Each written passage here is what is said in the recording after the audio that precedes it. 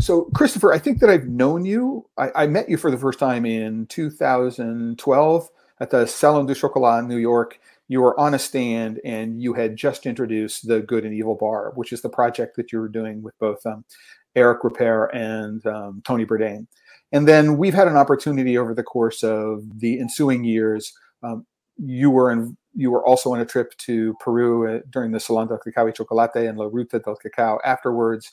I believe you were at the Academy of the Cacao then in Nicaragua one year. And then also you were at the Festival del Chocolate in Tabasco and Villahermosa one year, where you were also a judge for the Concurso del Cacao. We're looking for the best cacao in the state of Tabasco in Mexico. And, I think what's interesting and what I would like you to talk about when we get together on Friday is that you have a much more you have a classical background. I mean, you studied or you worked with people like Piero Marcolini and Van Dender in Belgium and in Kopener in Germany. You come from this classic training. When you opened up your business in the United States, it started out as a confectionery business, and that is where you've built your reputation. But you also have this connection going back at least to the work that you did with Eric and Tony on the Good and Evil Bar of interested in getting involved in making chocolate from the beans. And now at Éclat in Pennsylvania, where you are making chocolate from beans. And we have a bar here and we will be tasting it, during the interview on Friday. But, can you tell us a little bit about, some of the struggle, if in fact they are a struggle? I mean, you're known for one thing. How does the industry, see you? And, what's the challenge of being sort of like a conventional confectioner and what you're doing in terms of making chocolate and introducing bean to bar chocolate into your business? Right. I think the fun thing is we've kind of confused people. They're like, what is Éclat? Wait, are they making chocolate? No, they're not making chocolate. They are? Wait. So everyone's sort of, they're a little confused about what we do, and that's kind of fun. I mean, we're driven by what we're passionate about and what brings us, reason to get up in the morning. So.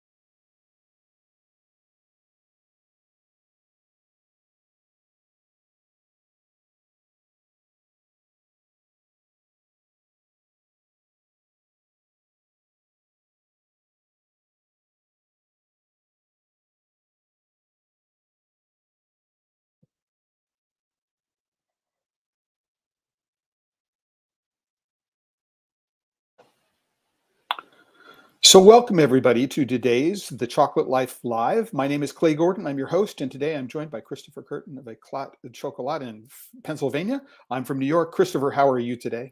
Good. It's windy out there. It's incredibly windy here as well, and the sun is going in and out, and at least it's above freezing, which is a lovely thing. Because it's been a pretty interesting week weather-wise here in New York. Now, you and I have had a chance to talk on a number of occasions in setting up today's interview.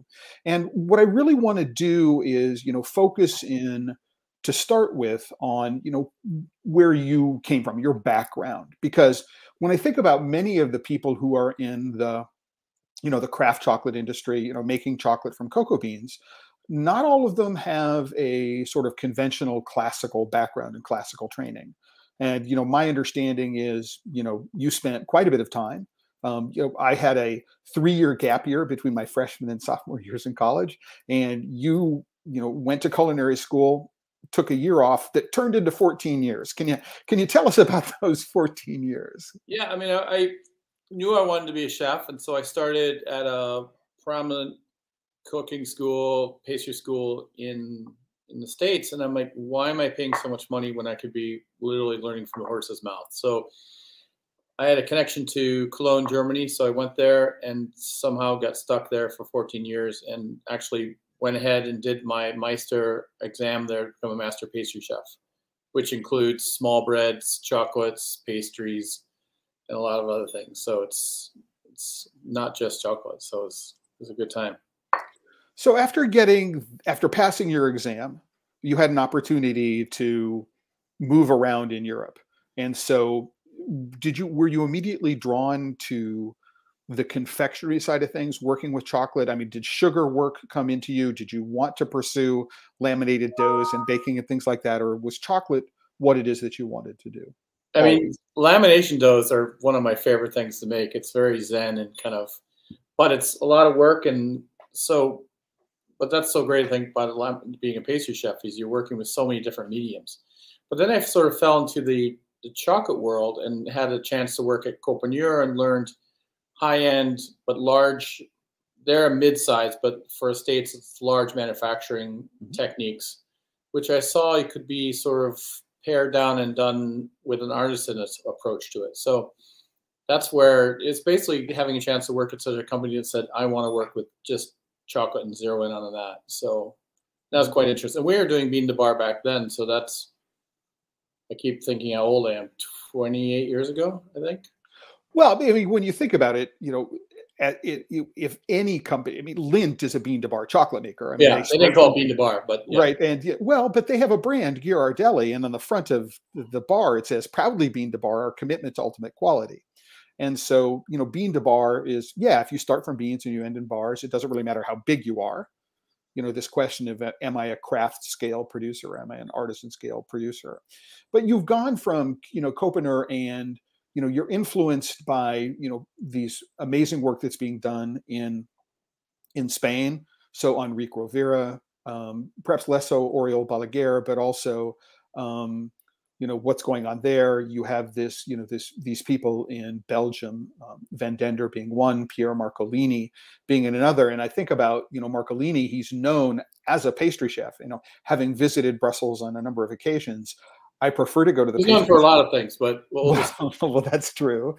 That is true. He's known for many things. And he does some manufacturing of single origin chocolate bars. I mean, it's a relatively small production compared with, the amount of work that he produces, and he uses some, high technology. I mean, we think about using one-shot machines, and there he has a frozen cone machine. I'm sitting in his factory, and so we think about, okay, and I think this is an interesting point that we can talk about, is that when we talk about innovation, what's new? What is new? Salted caramels has been around since forever. If you're making a product and you don't have a salted caramel, you're leaving money on the table. But when you're innovating, and we have samples of things. You've got more than just the single chocolate bar that you sent me. Thank you very much. But you've got a couple of different aspects you can think about. Number one is you can play with flavor, and then you can also play with the form of something, and you can play with the design. And so how does your background inform how it is you approach those three aspects of the work that you do? I'll kind of start sideways and then get into the question. I mean, I basically choose my apprenticeship or my place I worked for what I could learn. I know Copenhagen doesn't necessarily make as high a quality product as Marcolini or Van Dender, but if you can pipe H's on truffles for 6 hours straight, you're going to get, that's 20 years experience at another place. So of just manual labor. So I really picked places that would put me through the paces of manual labor so I get those skills as fast as I could. And then you take those sort of skills in production and organization, and you see how Van Dender was doing it at a much smaller scale. And then you can kind of combine those two and sort of do a hybrid. So every place I worked at there was a lot of thought behind it, why I wanted to work for them. And usually I walked in and said, I want to work for you because you do this the best in the world. And they're like, oh, thank you. Of course you're hired. So that usually helps. Or when I was a cook, I would go in and I said, I had the scallops last night. They're beautiful. I want to work for a place that does that type of quality. And they're like, you actually came to dinner here last night? I'm like, of course. Like, this isn't a one-way interview. I'm also interviewing you. So, and that's something to think about when you try out or want to work someplace. Just not do it just because it's a job.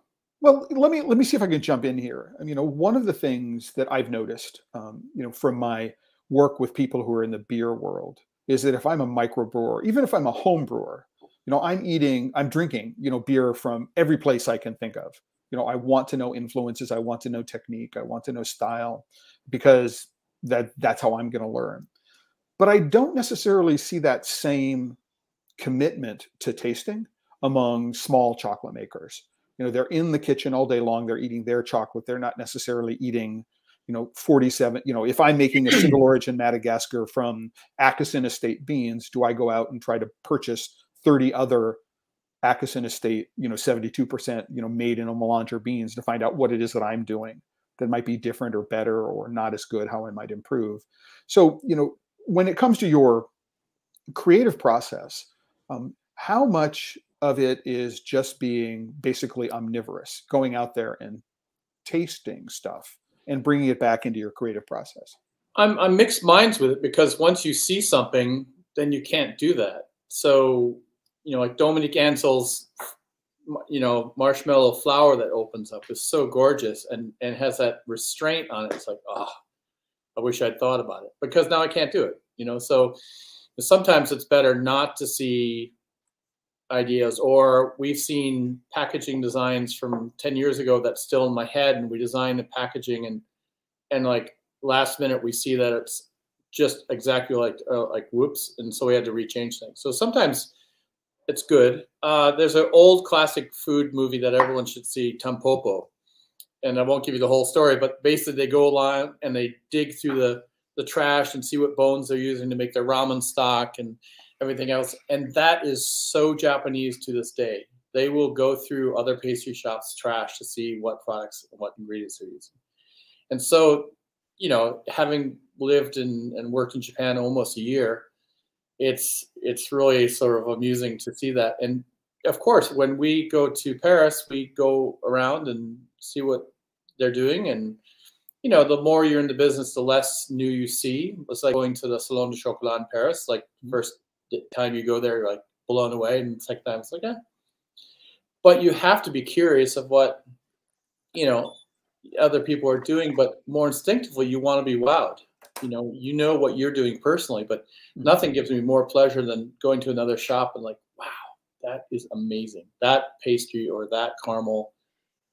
And that's why we're here, and that's why it's exciting. But you'll never have those experiences if you don't do that. It's like a chef. Chefs should be constantly going out to dinner all the time if you can afford it. So let's talk about one thing, which you are known for, and this is a mendiant as opposed to a mendiant. And let's see if we can get. It is obviously it's a disc. Paper thin? It is. I'm sorry, it's very, very thin. People can get an idea. It is a form of truffle. There is a filling in here, right? And you're using a structure sheet on the back of it to get a texture. And so you're combining a bunch of different machines and techniques and tools.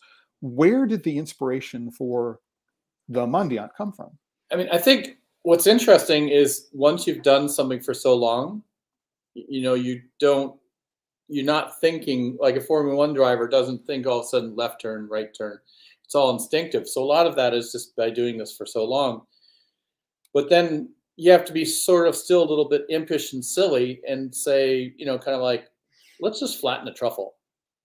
Literally the old joke of Bambi meets Godzilla. I don't know if anyone's seen that, where this. It's one of my favorite animated shorts. It's so fabulous. And that's like kind of, you never know where creativity or where ideas come from. And like, let's do that with a truffle. So we played around with the ratios, of course.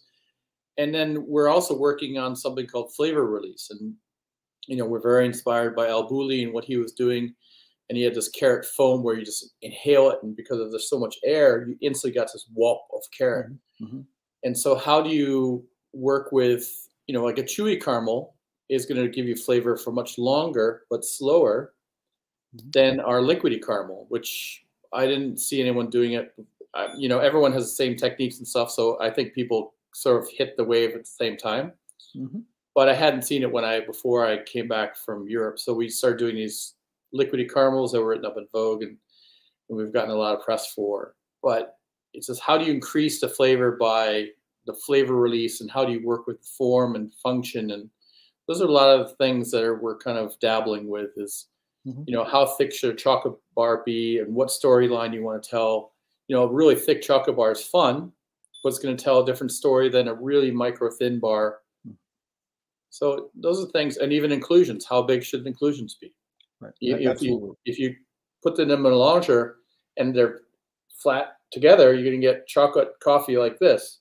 If you have them bigger, you're going to have like these little ebbs and flows. So gotcha. Yeah. So this is a milk chocolate outside with a milk chocolate center. It's a ganache center. Is that correct? That's probably the peanut butter, right?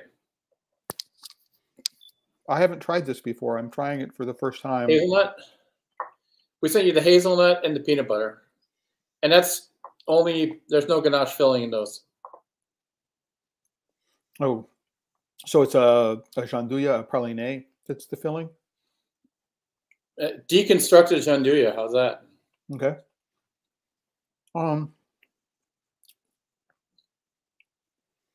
You have the center, which is in this, and then you have the chocolate on the outside of it. And I'm going to assume that that if there is chocolate in whatever the filling is, it's the same chocolate in both places.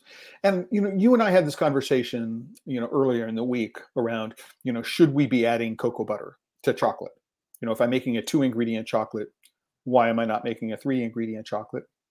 And one of the topics that we spent quite a bit of time talking about was this notion of flavor release, right? So, a 2-ingredient chocolate will melt a particular way, and so it will release flavors in a particular way. A 3-ingredient chocolate, right, with more cocoa butter, and in general, in the kitchen, fat equal flavor, right? And you have this real different flavor profile.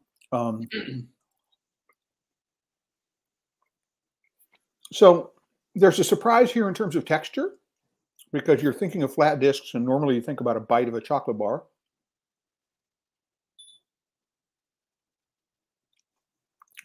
But it has a different bite, right? And this is the hazelnut, I believe, not the peanut. And the way the filling melts into your mouth is mediated by the thin chocolate coating on the outside. And so it has a real different mouthfeel than a gianduja, just a piece of gianduja. It's really interesting. Have you ever used this format and done anything other with the centers? We've done caramel. We've done just straight up liquor from the Peruvian. We've played around. I mean, we haven't hit our stride with it. I mean, there's so many fun little projects we can do with it. But you're kind of bipolar with, you have to be silly and think of these wacky projects, but then you have to have sort of the training to like sort of narrow it in and play with it. So it's kind of you got to be both sides of it for sure. Understand. But the two ingredient, I'm glad you touched on it. It's, I respect that whole sort of school, because, you're trying to make amazing chocolate with limited, without the addition cocoa butter. So it's really quite fascinating, actually. I mean, that's not what we want to go for, the best tasting, or what we believe is the best tasting product.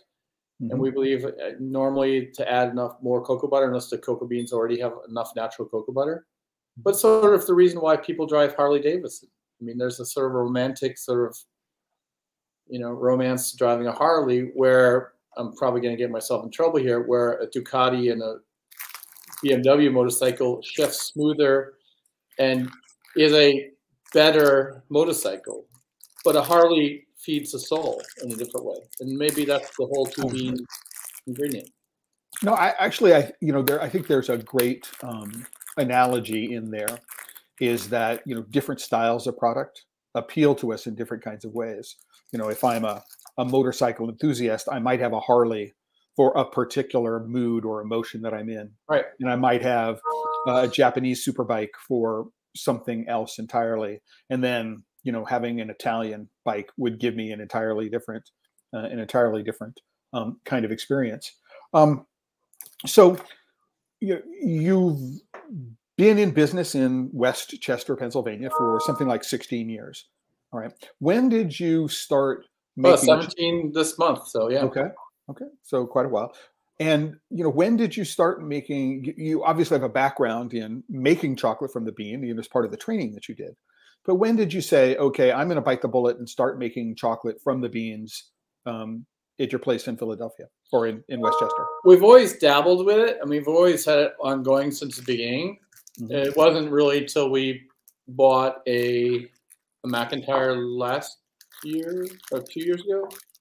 The whole COVID thing has thrown us out. Like the time, I think 2 years ago we bought the McIntyre, and since then we've been making more and more and more and more.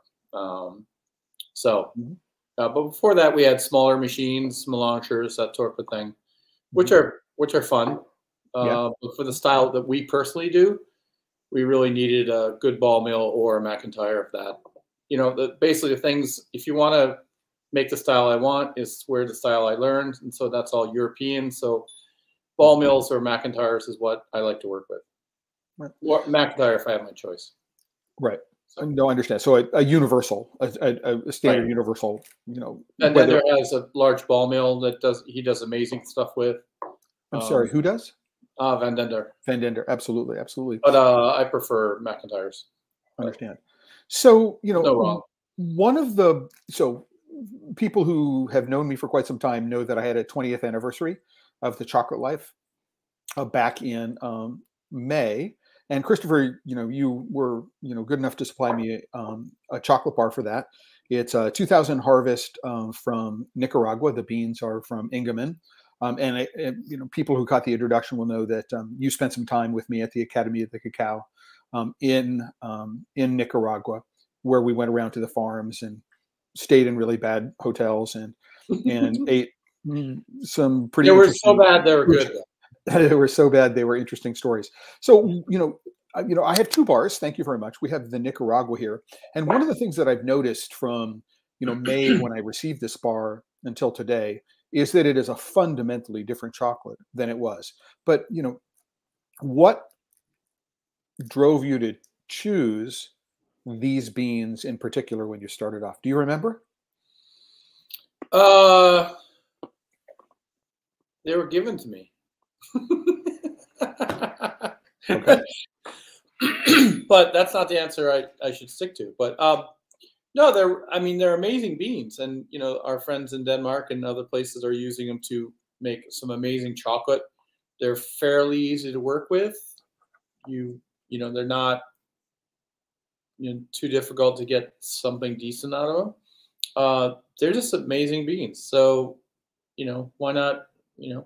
We have the whole gambit here. We have some beans that are really interesting if we work around it. We've, of course, done that great project with Noe, with our friends up at Fruition, which was, I still don't know if it's in my head or not, where we basically have his style and my style like running parallel. So Brian, of course, at Fruition. And because, of course, we roast usually a little darker than the American craft chocolate makers. Not severely, but a little bit. And so you can almost, I don't know, maybe like I'm making this up, but I think you can almost taste the two different styles of chocolate making in one bar. So in that Noe bar. The Noe bar. Interesting. What I like about this, as I said, I've had a chance to taste it over the course of 6 months almost, is that it has really changed in complexity. I mean, there's some really, really nice fruitiness now, which wasn't as apparent very early on. Some of that roast is there. Some of that heavier roast is there in a bitterness, a fleeting bit of astringency, which is sort of like a walnut skin astringency. But there's this really, really nice evolution, right? It's not necessarily, beat you over the head with chocolate, which is not necessarily what I think of, this variety. Not the bean for that either, but I'm sorry? It wouldn't be the bean for that, but no, absolutely. Which is, I was going to say, I mean, the genetics for here are a Neo Criollo or an Acriollado. So it is a Nicaraguan bean which got sent to Trinidad and it came back and rehybridized with local Nicaraguan beans over the course of several hundred years. But long finish. And what's really, really interesting is that all this fruit and all this roastiness, that as it's leaving your mouth, there's just this really, really soft chocolatiness, right? Which is on the end finish of this, which is, the flavor journey, the evolution. And is there chocolate here? Is there chocolate here? Is there chocolate here? And all of a sudden, at the end, it comes through. It's really, really, really, really quite lovely. I want to take a quick moment, if I can, reset. We're here on the Chocolate Life Live. Our guest, Christopher Curtin of Éclat Chocolat in Pennsylvania. If you're watching us live, you'd like to become a part of the conversation, put a comment or a question in the chat replay box or in the chat box, and Christopher and I will see it and we can respond to it. Let us know what it is that interests you, and we're happy to go and answer whatever questions you have about it. So, Christopher, if we can really, really quickly, what I want to let people know, if I can, is, you are known for, and this is how we first met back in 2012 at the New York Chocolate Salon, the Salon du Chocolat in New York, for this project with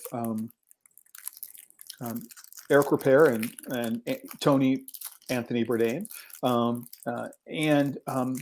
I see that you have this Good and Evil bar. I see that you also have a new Peruvian Nacional bar.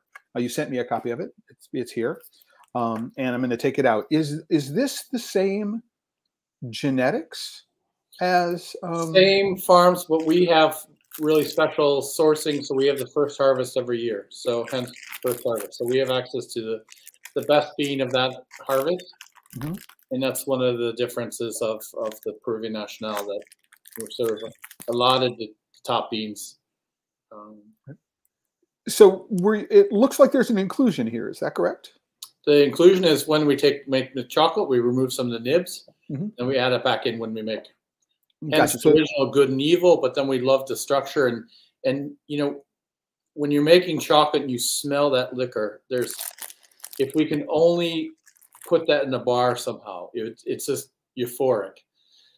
And I think that's a lot of the craft chocolate makers are like, how can we get that in the bar stable, smell? Because it's just absolutely incredible every time. It never gets old.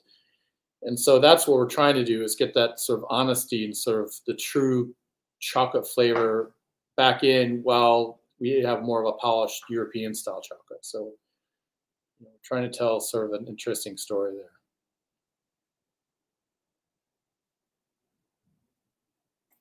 I'm crunching on this bar, and I don't want the crunching necessarily to be a part of the audio soundtrack. So I had forgotten that I had muted myself. I mean, I don't remember what the original Good and Evil bar tasted like or smelled like. I mean, this is, when I think of this Peruvian Nacional, Marañón, if I can say what the origin is, what I like about this is if I just bite on it, make a couple of quick chews, and let it melt. I mean, you're right. There is this wonderful sort of European thinking. I mean, there is some, I'm guessing, some added cocoa butter in here. I'm guessing, I didn't look at the back label, but it has this really, really wonderful melt and a flavor on its own. But, you talked about the size of inclusion. So, sieving up, I guess, the nibs to get a particular size into here, and that crunch combined with a melt is a sort of a larger experience, if I can. Right? It's not as one-dimensional, and it delivers these hits of chocolate flavor in an interesting kind of way through the nibs. And the nibs are roasted the same way as same nibs. We just pull them out of the winnower. Mm-hmm. So, what origins excite you? Where are the next places that we might expect a new chocolate from you? I mean, Mexico is, we're really trying to, as much as I love Madagascar and the African beans, and it just seems there's such amazing talent of beans down in South and Central America. Why are we not just pulling from there? I mean, that's, shipping beans around the world. I mean, environmentally, unfortunately, I can't grow beans in Pennsylvania, but it is what it is. But it'd be really interesting just to sort of zero in on that, because we can even sail it up if you wanted, or bring it up by boat, or other less or more environmentally sound ways in flying things around the world. So, or even freight, that's not very, earth friendly either. So we're looking for ways of doing that. And the beans, as we said, Nicaraguan beans are just absolutely stellar. Some things that are going in Mexico are absolutely amazing, and you can just have your pick of a variety there. Well, we were, I was, involved in a project over the course of several years down in the state of Tabasco in Villahermosa. And in 2019, we organized as a part of that project a contest to pick the best beans in Tabasco. This is a shot of the judging that was being done one day. That's you. On the left is Sophie Vanderbecken of Le Chameleon, a chocolate maker out of Mexico City. At the far end of the table is Zoe Papalexandratu. Zoe is an expert in post-harvest processing, specifically fermentation. And one of the connections there is that she was involved in doing most of the post-harvest work in terms of developing the protocols for Ingemann. So the beans from Nicaragua. And was Zoe on that trip when you were there? Did you have a chance to meet Zoe? I think she was. Yeah. I seem to remember. To Zoe's left, so our right, the next person is Maria Salvador Jimenez. Maria runs the specialty cocoa program at Darnhauer in the Netherlands, out of Zandam. And just to the right of her is Elisa Welty, now Elisa Bonat. And at the far right is Stefan Bonat. So it's a very, very interesting judging panel. We had the opportunity to visit the research center where a lot of the state agriculture ministry does its work. I mean, do you have any particular? I mean, I have some specific memories of Stefan's responses to some of the cocoa and some of the chocolate that we were trying. Do you have any specific memories of you obviously have come away with this with a positive. So there's so many people that work on just the fermentation, or even just working on the canopy and letting enough air out in through the canopy, and things like that. And you look at someone like Bonat, who literally grew up making chocolate. And I remember the most interesting sort of insightful things when we cut the beans open, or the pods open, and we're just smelling the pulp and tasting the pulp.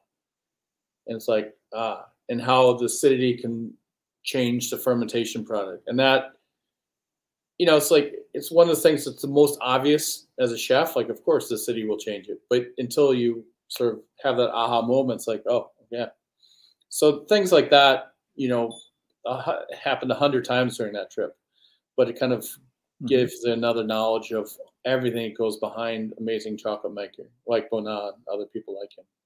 So, and I remember, the other judge, the woman sitting to your left is Gabby Ruiz, and she's actually known as one of the best chefs in the state of Tabasco. We had some great meals there. We absolutely, and when we talk about being open to tasting things, I mean, I think you were more enamored of this, but I think we had a beef dish which had ant egg sacs on the top of it.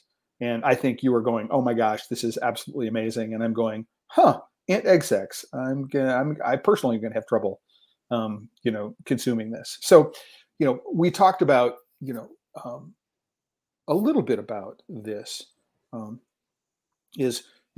Where do you think, if I can, the most interesting flavor inspiration came from in your travels? Something you said, oh my gosh, this is amazing. I want to get this flavor into a chocolate.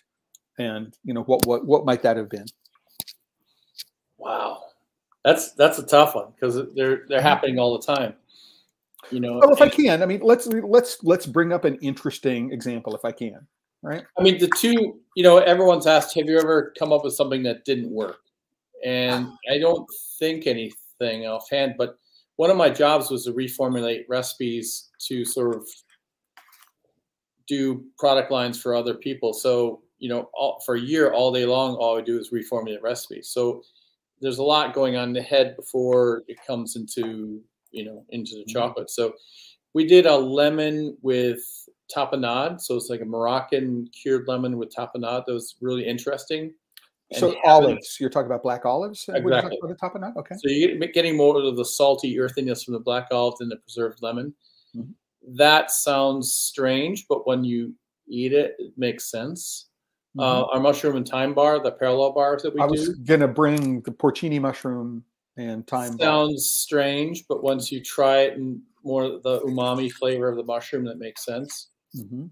I think you just have to be open to, and it's, you know, I say this all the time. I learn more things outside of my field than in my field. So when I'm Mhm.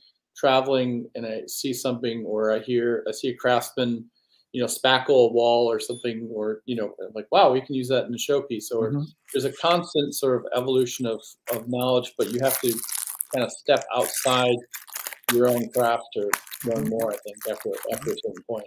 And, you know, Um, these parallel bars, I think, are just a lot of fun. It says, okay, we have a piece of equipment which is capable of doing something. What are some new and perhaps interesting and different ways we can use this piece of equipment? And, this is an example. And what you're doing is you're having one of the chocolates is flavored one way, and another of the chocolates is um, another way. And I have long been a fan of doing things like, taking a milk chocolate, a thin milk chocolate, and a thin dark chocolate, and then playing with the difference in, how I perceive flavor and aroma based on whether the milk chocolate's on my nose or the milk chocolate is on my tongue. And dried mushrooms have a particular kind of flavor profile as opposed to a fresh mushroom, and then mixing in my mouth the white chocolate and the milk chocolate and the flavor, the earthiness of the thyme and the earthiness of the mushrooms. Just um,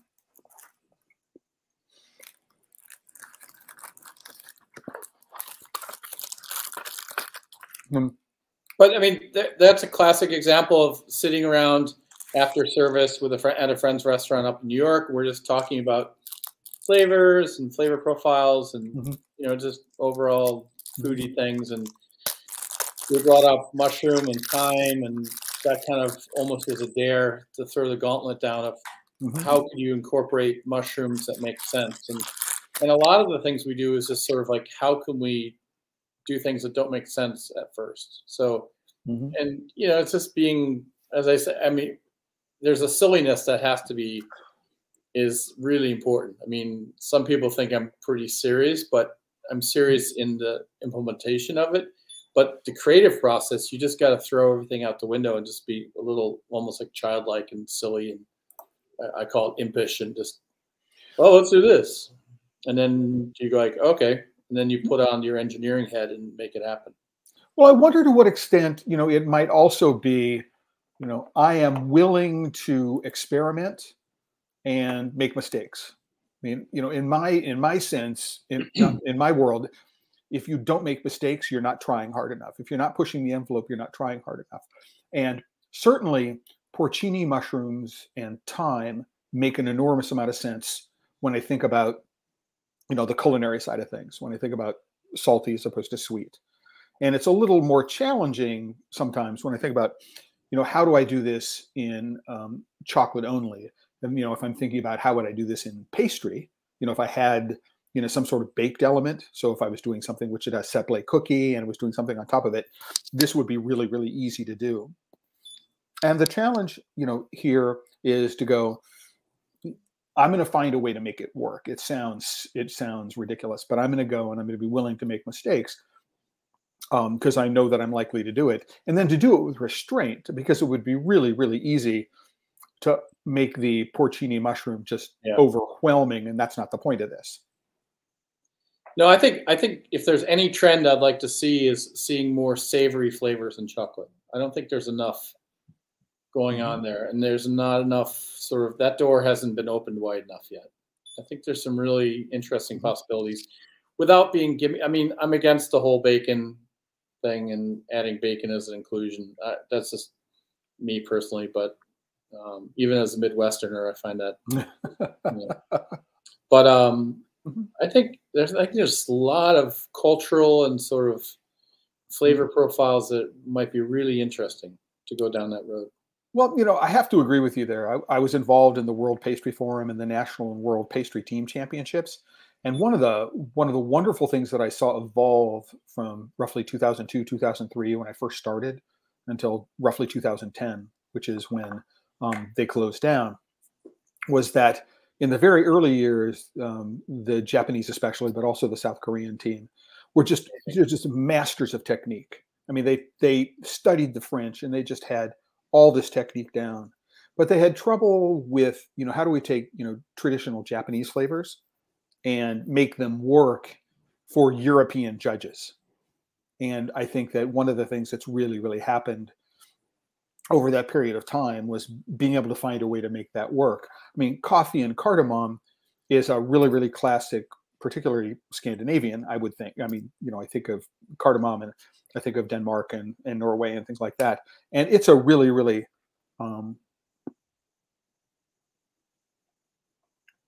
obvious, classic is the word that I want to use. And cardamom is, and there's an inclusion here as well, right? Little bits of cardamom or something? The coffee. Okay. But you have the chocolate. The coffee provides some texture. It provides a bottom. But the cardamom is all just aromatic and up in your nose. It provides a brightness, right, and a warmth to what's going on. It's really, really quite pleasant. And what I like here so far is I have a classic bar. I've got two of them, the Nicaraguan and the Peruvian. I've got these parallel bars, which provide the ability to mix and match in what's going on. The Mondiants. Yeah, Christopher, I'm sorry. I think it's really important that when I came back from Europe, I saw a lot of people doing green tea and orange, creme brulees, but I never saw them doing a perfect traditional creme brulee. And I think it's important before you get wacky and go off on these tangents that you sort of pay homage to the classics and like, okay, we can do this really well. I mean, that's one of the reasons why we make the chocolate that we make it from the bean. It's like, okay, we show we can do it. We've shown we can do Nicaragua or a Noe and all the other bars we do. Okay, now we can get funky. But a lot of people use the funkiness to sort of hide their lack of classical or even just structural training. And I think you have to be both. And if you don't, you're going to hit a glass ceiling also. And I think, Frank Lloyd Wright was an amazing architect, but you don't want to own the Frank Lloyd Wright building right now because you have to keep repairing it. So, but had he not had that training, he wouldn't have been able to make a lot of the crazy, wacky stuff he had done. So you have to have a mixture of both, I think. And, you have to just make, 10,000 perfect creme brulees and then like, I'm going to make a green tea one. And then you can stem from that. And I think that's really important, or I believe it's maybe because I suffered so long making basics so long that. So a lot of the flavors are very classic, but then right next to it, we have the mushroom thyme. Well, and we had we've been fortunate to have the luxury to spend some time talking about this, in part because of the holiday week. But, earlier today, we were talking about something you just mentioned, which is, the romance of making chocolate. If you first get into this, there's a romance. And it's like when you first meet someone, another person, and there's this spark of, and there's this intensity. And then over time, it evolves into something. And if, in a relationship, if you end up having children, it becomes something else entirely again. And you said it went from, passion, right, and romance into the love. The passion is still there, but it's more deep. It's more meaningful years later. It's not as sexy or fun, but it has more meaning once you've had a partner for longer and you've had kids with that partner and things like that. And that's what having a company for, we're still a young fry, I think, but 16 years is longer than some. and then making chocolate in Europe, 15 years before that, we're working in another wavelength or bandwidth, sort of. We're not, it's the first years of opening Éclat were truly exciting and fun, but I'm enjoying it even more now because we can kind of have these passion projects and do wacky things just because we want to, but we also have Éclat on the side to sort of showcase things, and we do a lot of things just because we want to, not because it's a moneymaker. Well, yeah, and I think that it's important when we talk about sustainability. Often, what we do is we talk about sustainability only happening in the producing country. It is something that happens at the farm level. But if what you want to do is you want to be able to support your farmers, for example, you need to have a sustainable business. And I think that one of the challenges when we get into craft chocolate is if everything you make is a 70% 2-ingredient single origin chocolate, you're focused at a very, very small part of the market, right, for which there's an enormous amount of competition. And that, if you're not making, again, something with a salted caramel in it, if you're not making something that, a 5-year-old wants to eat, you're not appealing to a market that gives you what we could think of as cash cows, right? You have products which generate income, which is relatively predictable. And what that income gives you is the freedom to do these other things. I mean, we've lost business because we didn't foil wrap back, 7 years ago. And we're trying to explain that foil wrapping is a very emotional sort of, it tugs on all sorts of emotional strings. But flow wrapping is the best way to store your chocolate. It seals it, it protects it. It's not sexy having come in this clear, thing, but, and also doing raw chocolate. I know I might get in trouble, but there's a lot of things, a lot of professors at Penn State about raw chocolate. And I was trying to explain this to the customer, and, a couple of years down the road, or not, no, actually with them, 6 months down the road, they came back to us and said, oh, okay, you're right.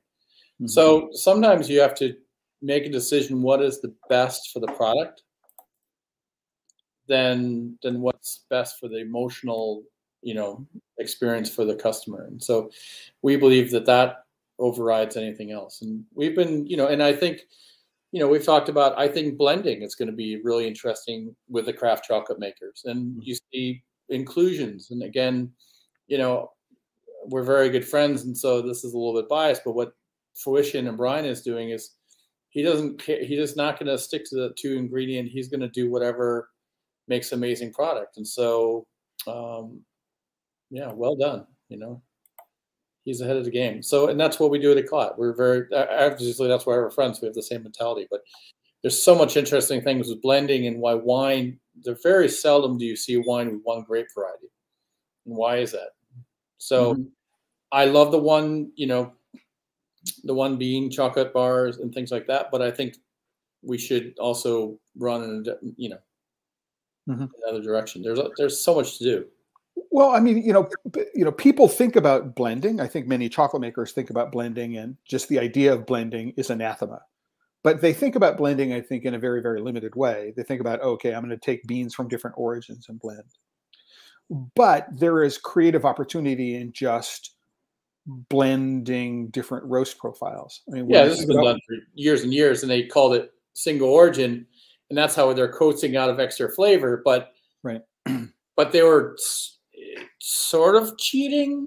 Oh, why is it cheating? Why is it cheating? Well, I mean, that's why I'm like sort of. I mean, it's okay. It's being clever on how to coax. It's a single origin, but we're going to take 6 different roast profiles. We're making it more interesting. So and I don't think there's, and right. And so, I have a particular Dutch chocolate maker, Heinden Vera, out of Rotterdam. And one of the things I really, really appreciate about them is their approach to blending. And one of the things they do is they will do Solera blending or age blending. So they recognize that the flavor will change over time. And what they can do is they can inject newness by doing a very young chocolate, right, with the more established flavor profiles of something which has aged.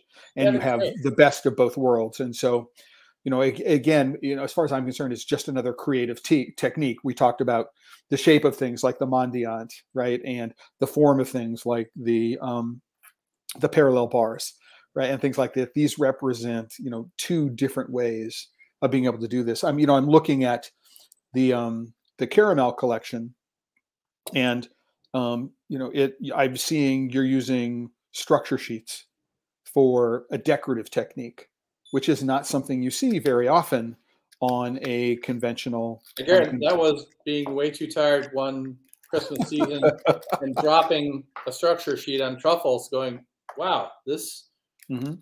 no longer are we making little round things and putting it on there. So, like back to the two being, I'm excited about all this. I think everyone has their place and is doing creative, interesting work. And I think it's important to sort of show respect for what everyone else is doing at the same time. I mean, what we're doing is not two being like, or two ingredient chocolate, but it's really amazing what they're doing. So I think there should be sort of this play nice and respect what everyone's work. I agree with you, and I want to talk about that point. When we think about this world of craft chocolate, specialty chocolate, whatever it is you want to call about it, it is that this modern movement is only about 25 years old. So Scharfenberger in 1996, and if people went back and thought about it, Scharfenberger, he comes from a French background. He comes from Champagne blending. He was a blender, I believe, at Veuve Clicquot before he started Scharfenberger Wine Cellars in the Napa Valley, before he started the chocolate business. And so he was all about blending. And so there are no single origin chocolates at the beginning of Scharfenberger's business. It was all, let's deliver a particular flavor profile. And it wasn't about, let's be dogmatic about this being from Peru or this being from the Dominican Republic or this being from someplace else. There exists room in this world for all of the above. And there's no reason to define ourselves in opposition to something else. What we are is we're not that, right? And and to be able to say, well, if you add cocoa butter, you're not really a craft chocolate maker, right? Or if you make anything which is below 70%, it can't be good. These kinds of definitions. We're only 25 years into this. It's way too early to be dogmatic about anything, I think. Maybe I shouldn't say this, but I remember at FCIA meeting I kind of snuck into, and this craft chocolate maker who's been making chocolate for like 5 years, I think, kind of looked at me and said, "Oh, you're a remelter." Mm-hmm. Like, what is that? First of all, I'm not, but what does that mean? And why is there disdain? Like, what you do is interesting. What I do is interesting. Mm-hmm. It's just sort of this weird kind of, whatever, Well, yeah, and there's this interesting definition about what fine means in the particular, aspect of the FCIA. But I think this point for me is really, really important. When I wrote about Ruby chocolate in 2017, after going to Shanghai for the global launch of the product, people who are in this craft chocolate world thought that I was a traitor somehow to craft chocolate. And there was a lot of backlash when I said, there's something interesting here. I think, irrespective of what we think of Calabato's company, and I have a lot of bad things to say about their sourcing practices and other things like that, they ask really, really interesting questions. And they look to find, it's like, why does chocolate have to be brown?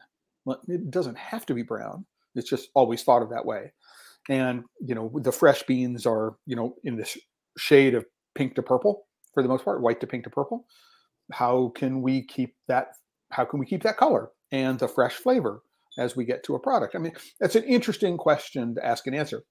Ultimately, it's, do we like the way it tastes? Right. And I think that this is where the ultimate arbiter, has to be. And, if you think about, one of the things you're bringing a particular style of chocolate making. This is what I learned classically in Europe. There's a thought about, how that chocolate is made, but also these other flavors that are associated with it, but you're now working in America, and we're not as bound to tradition in some respects. Right. And so there's a lot of playfulness, as you talked about. There's a lot of freedom to be able to do things. You know, I just tried one of the caramels.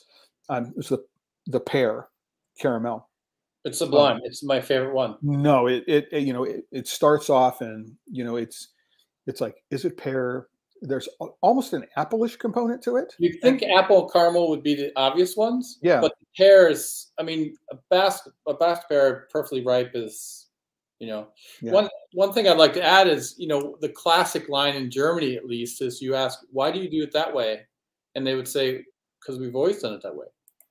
Because they've gotten to such a level that they, you know, their bread is so amazing that they no longer really think about, you know, how they do it or how they can be improved. And that's, you know, you see Swiss pastry has declined a little bit because they had such a high level, and then they kind of rode that out. So it's fun to be an American who have learned in Europe and got hopefully the, you know, the base of knowledge, and then kind of ask questions why. You know, instead of just because we've always done it that way. You know, should we make a caramel more liquidy? Should we do this? Should we inclusions, more butter, less butter? And so we're just playing with that. But like you know, you have to have that base knowledge, I think, and that's what was really interesting to get from Europe. No, I completely understand the notion of, you know, if you're not a master of technique, right, it becomes difficult to be able to wield that technique specifically in a directed way. I know that if I do X and Y and Z, it's like, you know, trying to be a real bread baker without understanding hydration properly. You know, if you don't really understand hydration properly, you know, trying to make a particular kind of bread, it's going to be a real challenge. Right? I mean, we're trying to sort of put into our culture that we're almost like studio musicians, that we can do any style of chocolate making if asked to. And we do a lot of side projects, and we do a lot of consulting as far as Japan and other places around the world, just because we can do so many. If you want this style or that style, you know, I remember seeing Luther Allison before he passed away, and he literally played B.B. King, Stevie Ray Vaughan, Jimi Hendrix without changing his setup at all. And that's what I mean. Éclat is Éclat, and we're kind of in that style, but we do so many things left and right that people don't see with other, you know, we build other brands or other lines for other people that you may or may have seen around the world. So that gives us time to play and think. You know, it's fun when an amazing, talented chef comes to us and says, we want you to create a line for us, because we already know what we know, and we know what Éclat does.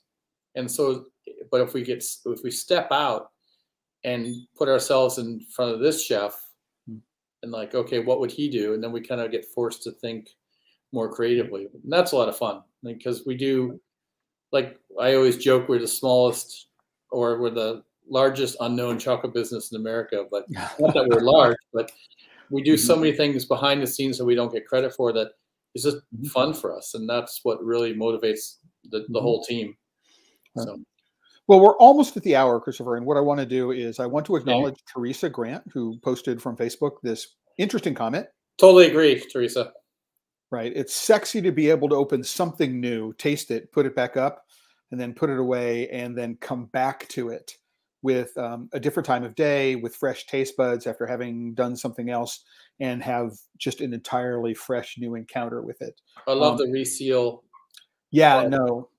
Again, that adds another expense, and where do you draw? But in the perfect world, we would have that as well, Teresa. No, absolutely. And then the last piece. This is another truffle. So it's Peruvian Nacional. This is the Peruvian Nacional truffle. So I think that was the best truffle in America by Food and Wine 3 years ago, possibly. For those who follow those kind of things. So is this enrobed, or is it just the ganache and then rolled in cocoa powder? Yeah, more of that than the other. Somewhere in between. Somewhere in between. And it's the same beans used to make the Nacional bar. Right? And you'll have this flavor in your mouth, 6 minutes from now. No.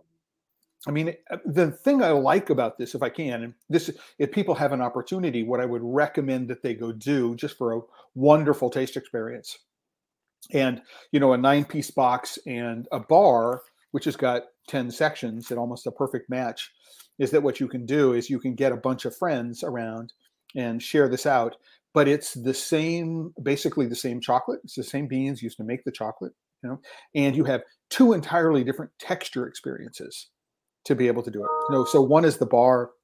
It's got a nib inclusion, and there's this interesting crunchiness to it, and there's a different kind of melt, but you get that same chocolate in a ganache with the cocoa powder around it, and what you've got is an entirely different flavor and texture experience. But there's a commonality between the two. I mean, there is a similarity in flavor between the two. They're just delivering that flavor. We were talking about it earlier, Christopher, releasing that flavor in very, very different ways. One of which is maybe it has some added cocoa butter, maybe it doesn't, but there's going to be some sort of fat in here, whether it's cream or whether it's butter or whether it's cream and butter in here, and they're going to have an influence in the way the aroma molecules melt, the way they hit your tongue, the way they interact with your nose. And yeah, no, if I wanted to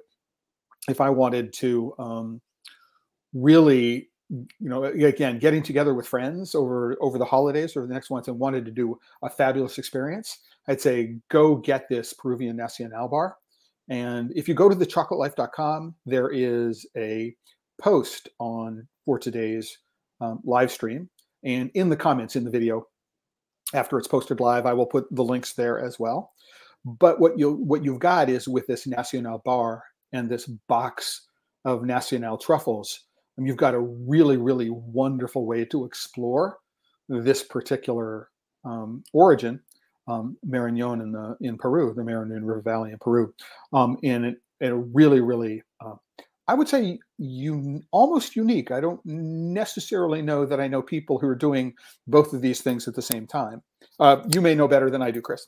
I mean, I love this truffle because, I mean, it was so nice that Food and Wine were kind enough to say it's the best truffle in America. But the fact there's no bells and whistles, it's not like the cubes we do with the multi-layers and sort of the almost gimmicks.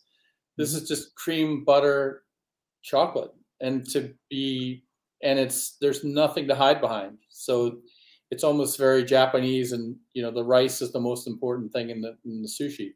And so that's why I love this one for so many reasons.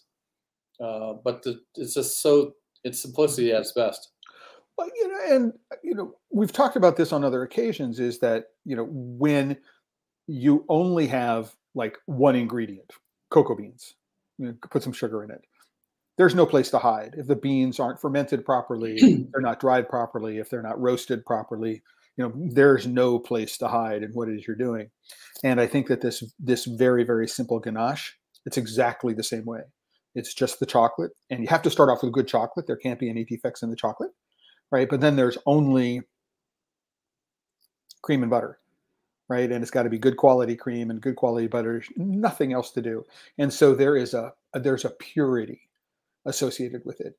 I mean, one of the things I learned a long time ago, when you evaluate ice cream, what you do is you judge an ice cream maker based on their vanilla, right? Because the vanilla is going to be the base pretty much of everything else that they do. And if they can't make a good vanilla ice cream, it's, they may not make other ice creams nearly as well. And yeah, if you can make a very, very simple, this may not be hand rolled, but a very, very simple ganache, with, very, very thin enrobed, if enrobed at all, it could be a pavé style, which I happen to really love, which would be a slabbed version of this, cut square with just rolled in cocoa powder or green tea. In the French, I love that's. Yeah. I mean, I think about when I was in Paris for the first time, with family. It was probably 2004, maybe 2004, 2007, something like that. And going, my brain just lost the name of the Japanese, Sadaharu Aoki. And going to the Aoki shop, and he had a box of, just a very, very simple green tea ganache, slabbed, so it's a pavé style, rolled in just excellent, green tea powder. It's just like no place to hide anything. It has to be just superb ingredients. The restraint. I mean, that's what I hope we're known for. Ones like the bar, or how we, I hate to use manipulate, but the Mondians a chef up in New York known for fish. I'll say that. You Said can name names if you want. I mean, you don't have to this wink, is, wink, nudge, nudge. but the simplicity is and the restraint is. I just love that how we're able to like we know when to like nope, let's pull back. It's like Right. clothing. To always take one. You know, if you got a scarf and then you always take one item off, right, Clay? You fashion diva yourself. Yes, absolutely. Well, you can tell I'm a fashion diva because I'm You took the wearing a scarf off. I'm Well wearing a done. pink shirt. I'm wearing a pink shirt, so you know that I am, and it's a linen shirt as well. So even though it's after Labor Day, and one shouldn't be wearing linen after Labor Day, but I thought it was white, but oh well. just white linen after Labor Day. Anyway, so Christopher, we're here at an hour, and I want to be respectful of your time and other people here. Sort of, we could go for another 5 hours. Put us on a band somewhere in South America. We'll be talking. Well, and perhaps what we'll do is we'll go to dinner somewhere, and we'll set up a live stream, and we'll do a dinner or something like that. But what I want to do is I want to give you a sort of last word here for today. Just thoughts in terms of some experience that you've had, some lesson that you've learned that you'd like to share with people who are watching today or who might be watching this in the future. I mean, hopefully it's the obvious. Just be curious. Like you never know who you might learn from. So I'm just always asking questions and walking up to people and starting out conversations, and you just never know who that person might be. And it's pretty much probably how we've met first time wherever it was. So yeah, stay positive, dedicated, but stay a little silly at the same time. The best ideas come when you're silly. Christopher, thank you very much. I'm just going to put a little note on that. And the way I think of that is if you're working with chocolate and you're not having fun, you're doing it wrong. And so, finding the essential, not necessarily humor in it, but finding the essential joy in what it is that you're working with, I think is just really important. We're working with chocolate. We've got to have fun and do that. And with that, I want to say, Christopher, thank you very much. It's been a pleasure. Thanks for supplying all this chocolate. I am going to enjoy it. Hopefully it will last longer than the weekend, but I can't guarantee that it will. And I'm looking forward to having you join us again in the future. And with that, everybody, we'll be back next Friday at this time. So either a 10 a.m. start or a noon start, I will be posting. And if you haven't had an opportunity, please go like the video and go and subscribe to the Chocolate Wire channel on YouTube. That way you'll get notifications of future videos.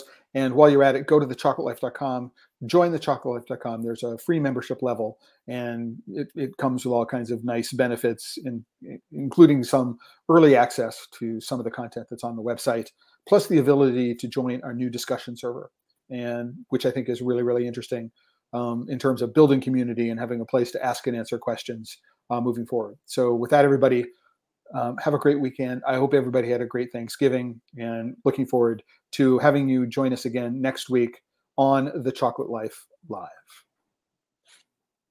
Thank you, everyone.